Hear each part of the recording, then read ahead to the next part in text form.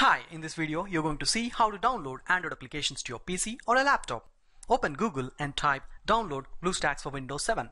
This application is must and you need to install prior to downloading any of your Android applications. This is coming under Windows, Mac and different other formats. But in this video I'm going to show you how to download for Windows. Click download button and at this pop-up you can click save this file.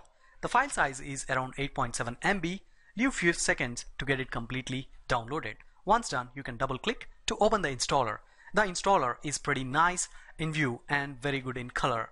So you'll love installing it. Click continue and then install. The installation process goes for around 10 minutes and during that time you can see that lot many screens with colorful information like some of the example applications. If you are already familiar with your Android market, then these are all pretty known to you, like social media, Facebook, Twitter and all the other stuff. But please remember that Bluestacks is not coming with any of your pre-loaded applications.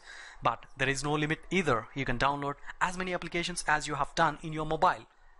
Once the application is downloaded, the first part is done. Now open this application. How to do? In Windows 7, you can do that by clicking Start and start Bluestacks. This is how it looks like once the application is opened. Check for App Search. This is as similar to your Google Play Store search button. Once you click this, you can get a search bar wherein you can download and type whatever application, Android applications that are there in the market. In this example, I just clicked Subway Surfers. This is how it looks like. For full video and other applications how to download, you can check out other videos in this same channel. Thanks for watching this video and keep watching.